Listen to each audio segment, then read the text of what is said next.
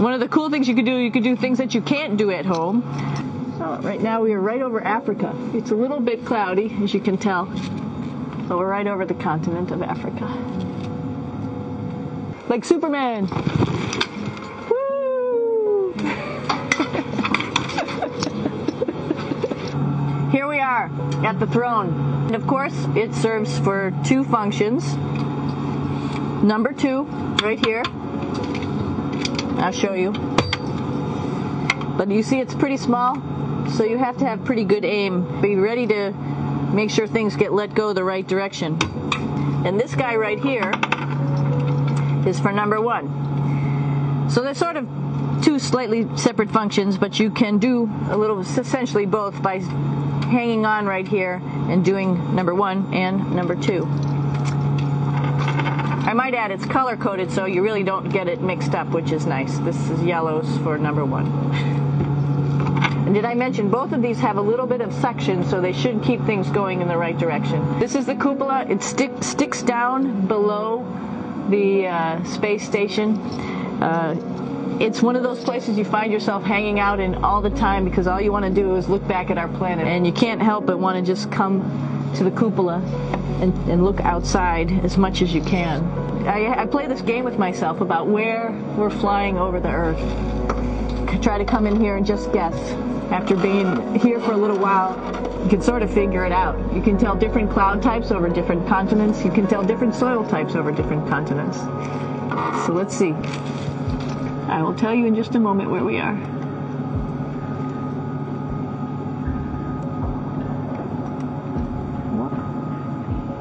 There we go. So right now we are right over Africa. It's a little bit cloudy, as you can tell, but we're right over the continent of Africa. Hey, what's that? I think that's a Soyuz spacecraft. That's the spacecraft that's taken us home to planet Earth today. Oh my gosh. One of the things we also do is we exercise. We have some exercise equipment on board the space station. We need to do that because we lose bone density and muscle mass while we're up here, and that's a result of not having to fight against gravity.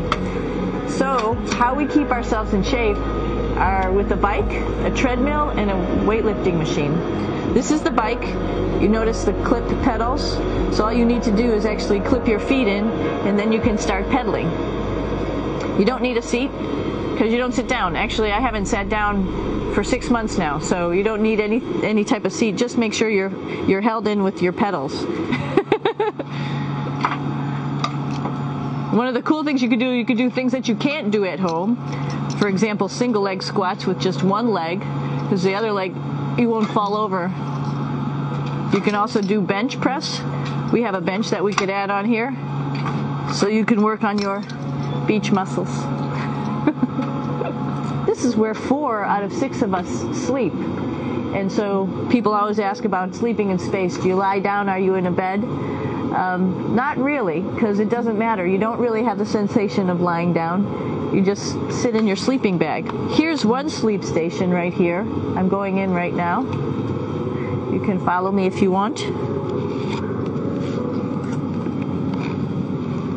So I'm inside. It's sort of like a little phone booth, but it's pretty comfy. I've got a sleeping bag. But you know, you can sleep in any orientation. I have it feeling like I'm standing up right now, but like you saw, I'm on the floor. But it doesn't matter if I turn over and I sleep upside down. I don't have any sensation in my head that tells me that I'm upside down, so it really doesn't matter. And just for reference, that's one sleep station. This one's another, right here. There's one on the ceiling, if you want to call it, right here. And then there's a 4th on the other wall over here. So all of us sleep in a little bit of a circle. This is our kitchen. You might notice there's all sorts of foods here. It's like opening the refrigerator. You got all your different stuff that you want to have: drinks, meats, eggs, vegetables, cereals, bread, snacks, and that's a good place. That's where you find all the candy.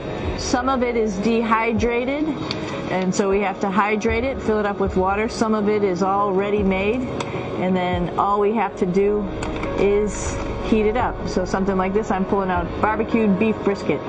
Pretty yummy. I'm here with my two buddies in the airlock. Somebody's little head would be inside of here. So you can see, you can turn your head all the way around while you're inside of there, but the helmet stays still. It's usually pretty sunny out there, so we have to wear our sunglasses, and this is our sunglasses right here, which make you look pretty cool. This is one of the cool things about space too. It sort of looks like there's a big old hole here, but you don't even think twice about it. You can just jump over the hole, or if you want, you can go jump into the hole. I'm coming down. Woo!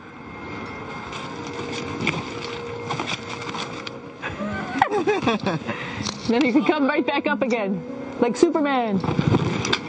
Woo!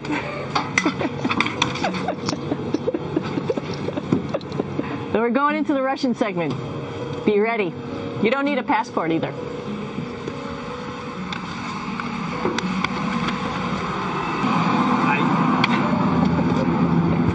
Doing a little tour.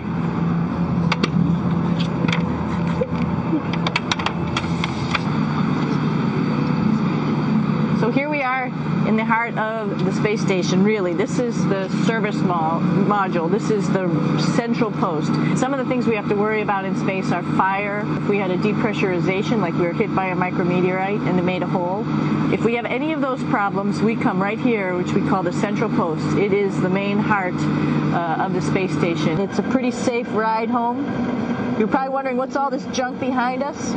Well, it's all of our parachute, first of all, and then it's all of our survival gear, just in case we end up landing in some strange place on the planet and nobody's there to rescue us right away. We have all sorts of survival gear with us, keeping us safe in here. So they've pretty much thought of everything. And we'll be home on the planet within the next 12 hours. Pretty shocking.